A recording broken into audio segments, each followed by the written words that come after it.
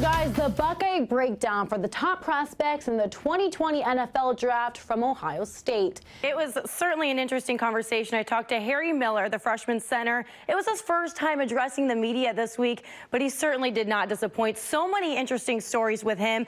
And this week I'm taking you inside the huddle as he talks with me about getting more playing time. Is he kind of the new Buckeye Bullet? What's going on there? You know what, Clay? He won't admit it, but he might be the Bullet. He had a big play against Penn State last week, very similar to what he had against this team up north last year in the shoe, end zone, strips the ball away from the tight end. It's big plays like that. Why you want to go to Ohio State. They had you at Woody Hayes, and you were giving a speech. What were those words of wisdom you gave to the team? You just can't appreciate what you have until it's gone. So, new coach Ryan Day, you've worked with him before. What are you seeing from him this season that you're really enjoying? Well, Coach Day. Justin Fields went down in the Michigan game, and all of Buckeye Nation had a bit of a scare. But Justin said earlier this week that he never really gets scared when it comes to football games. He just kind of expects it. But also, you guys, he said that he was prepared. He's been practicing with a brace on. There was a smaller one and a larger one. Justin did confirm that he'll be in the larger brace today. Well, he said that a mentor that he met at Nicaragua was from Dayton, an Ohio guy. He said, you got to go check out Ohio State. And when he got there, he told his mom, he said, I could get struck by lightning if I don't sign today. And so that's how he knew that this was his university and he was going to be a Buckeye. You talked about wanting to replace the Bosa name. Is that still on your mind all the time when you're out there on the field? I wouldn't even say replacing the Bosa name. Lots of national attention. You've even been called a generational talent. What is the legacy you want to leave at Ohio State? I kind of just want to, I guess, uphold the legacy of the corners that came, the bar that guys before me set. You've been compared to some big names, Jalen Ramsey, and, you know, you are setting your own journey. What would you want people to remember Jeff Okudah for?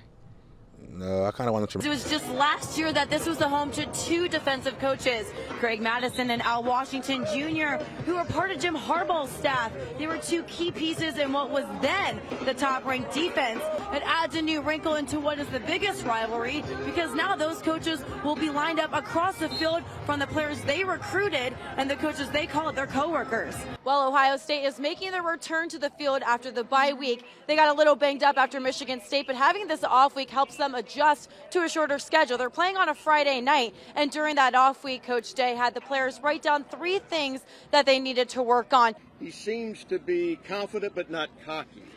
That's right. He is a leader. He's very mature for his age. That's something I definitely gathered, especially talking with media.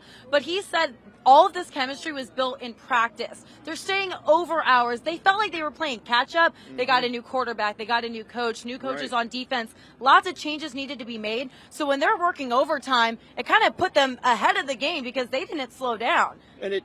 Well, Rodney, Luke Fickell has been to this stadium many times, but only one other time as a visitor. He'll be coming through that visitor's entrance.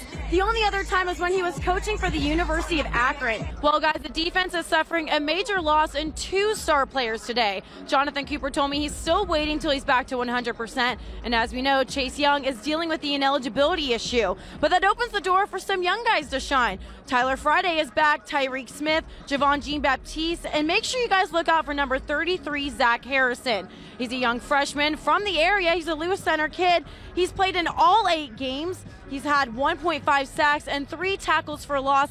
Definitely a big shoes to fill for Chase Young, but he's definitely got the confidence from his teammates. They're expecting it from him. Chase Young even said he's a freak. He's got the speed and the strength, and he won't be surprised if he excels in this game. On January 26th, the world lost a legend when a helicopter crash took the lives of Kobe Bryant, his daughter Gigi, and 7 others. Tributes were made as many shared their Kobe story.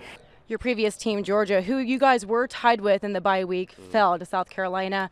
You were talking about it. You had some emotions for them, but Ryan Day, your coach, said that it just shows you how fragile success is in college football. How do you respond to that? I mean, yeah, at the time, really. And finally, Ohio State played Northwestern in the Big Ten Championship last season. They look like a very different team, struggling. Is there anything that stood out to you when you guys are looking at film? It's all fun and games.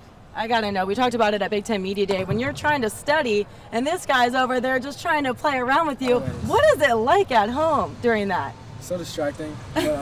Our defense was flying around. We were having fun. You are not a stranger to having fun. I talked to Jordan Fuller last weekend. You're a roommate. Now, he was telling me he puts you in timeout when you're trying to give him a hard time when he's working. Tell me about the timeout he puts you in. Ill for me. He don't do that, man. He tripping. They talk about this 2K battle that they have, and I will let you guys know, I took it to a test on Instagram. Jordan Fuller actually won the 2K battle. The studious. Yes. It should be an interesting offseason for the Dallas Mavericks as they look to build their roster. Make sure you guys check all the latest updates right here at Dallas Sports Fanatic. I'm your host, Stephanie Otey, and I will catch you next time.